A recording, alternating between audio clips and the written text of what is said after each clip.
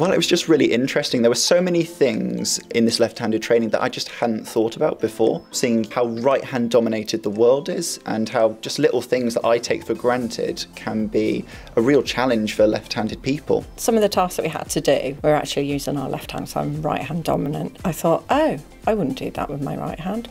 And then when I heard later in the training that that is what left-handers do, I found it quite a revelation, actually. And I wasn't as aware of how dominant the whole right-handed thing is with everything that we do. Using the scissors was much harder than I thought it would be, and how frustrating it must be for a child to not be able to perform something as simple as cutting out a shape. Really helped open my eyes to what it must be for a left-handed pupil. I made a really big mess.